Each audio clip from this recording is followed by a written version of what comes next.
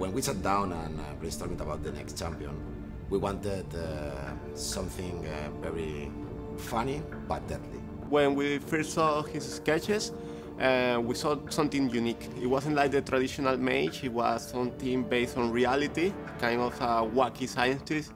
We wanted to make it very different from the rest of fantasy, medieval characters we have. That was very welcome because it pushed the game to new grounds. New lore, new way. We can do steampunk, we can do robots. Zoran was one of the most brilliant minds in the Science University of the realm.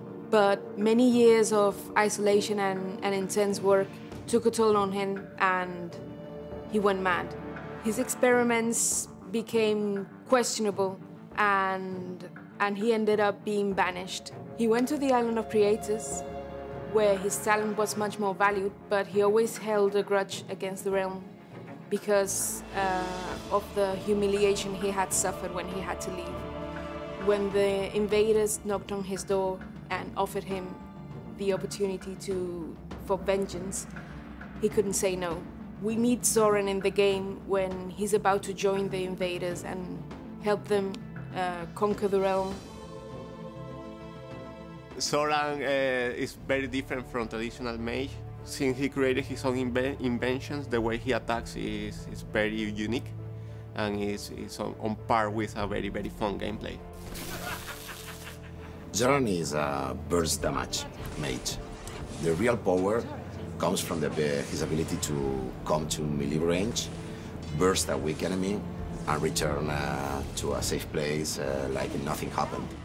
I believe the animator got inspired by Monty Python to create the silly run that we call. His Swiss skill, Electrobolt, is one of the funniest skills in Champion's Destiny. You can use it to initiate, or to escape, to bait, and ever to control with it. The counter for Zoran is like other mages, a good assassin that can burst you and kill Zoran before he can even react. But if he has the upper hand and sees you coming, there's no way you're gonna escape his electric punches. An enemy is down. An enemy is down.